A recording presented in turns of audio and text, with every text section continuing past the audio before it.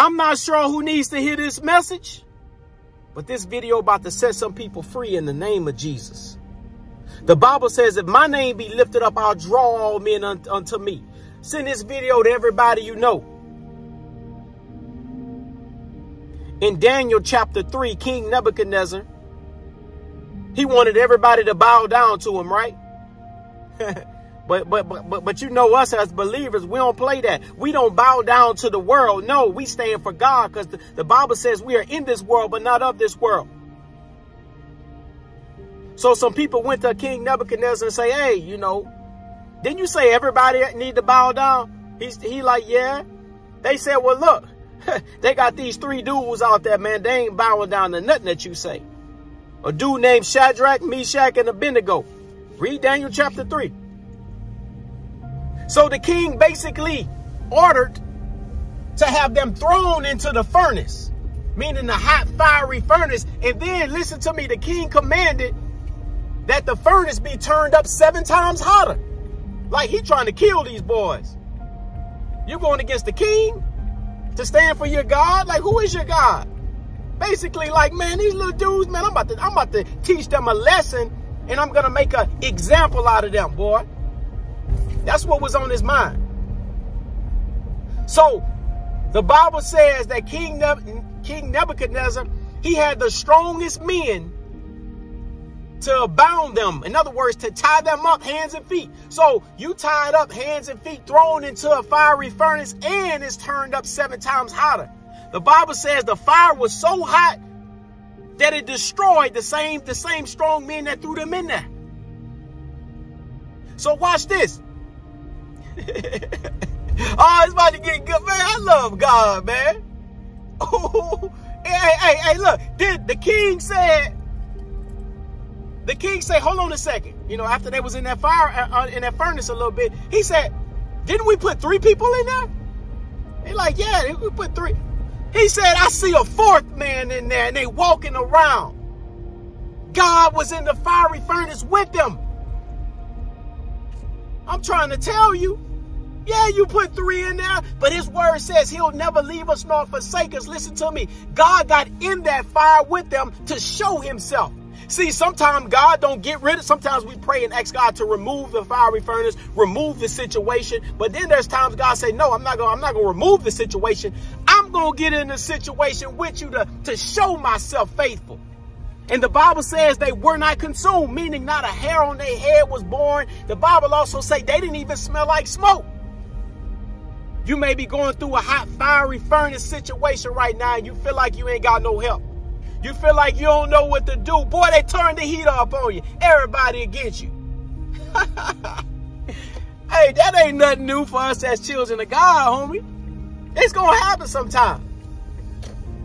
See, peace is not the absence of a storm. Peace is the presence of God in that situation with you. It is possible to be out on the ocean in a little bitty boat and there's a storm going on, but you got peace on your little bitty boat. Why is that? Because you got Jesus on your boat. Reading the scripture, I believe it's in Matthew. Jesus was asleep on the boat. He wasn't concerned about the wind and the waves. Come on now. All he got to do is speak a word and say, peace, be still. The Bible says, be still and know that I'm God. Be still and let God fight your battles. I want to look you in your eye when I tell you this. Never mind, I can't look at you because I'm driving. I'm going to keep my eyes on the road. That battle ain't never been yours in the first place. Who you think you is, keep on trying to fight them battles. Keep on trying to do. Man, you wear yourself out, because let me tell you why. When you working, the Holy Spirit is resting. And when the Holy Spirit is resting, and when the Holy Spirit is working, you resting.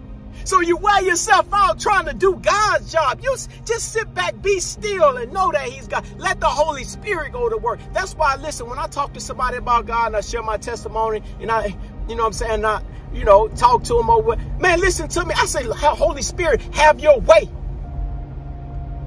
You got me? Holy Spirit, have your way. Boy, God undefeated, man. He get in that situation with you.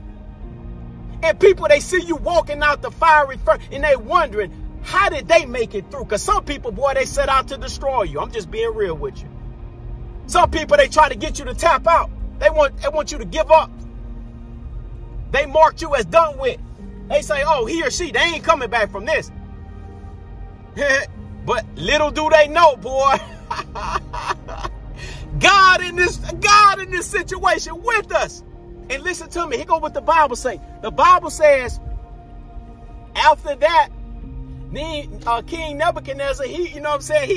He switching sides now. You know what I'm saying? He basically praising God now. He promoting them. Shadrach, Meshach, and Abednego. See how the roles have changed. There are people right now looking at you in your situation, and they trying to see what you're going to do. They want to see if you're going to keep going. They want to see if you still going to praise God. And oh, listen to me. Before they got through in that fiery furnace, he go with Shadrach, Meshach, and Abednego. He go what they said. They said, God is able to keep us in this furnace. And then he said, but even if he don't, we still going to praise him. Boy, that's some high level faith and respect and reverence for God. When you say, nevertheless, Lord, let your will be done. Even if God don't step in and intervene in this, I still trust that it's all for the glory of God. Now do what you got to do to me, because I'm standing on all 10 toes down and I will not show a frown. Because you got to have, when you going through the fire, you got to still have an attitude of gratitude, because see, that determines your altitude in terms of how high you go. Altitude means the way up, like an airplane. Ooh, I got one more thing for you though. Check it out. When an airplane finally takes off and gets above the ground and it starts going forward, boy, you could go and break your rearview mirror. Tell the pilot you don't even need to look back. Because boy, you're in the air. It's real now.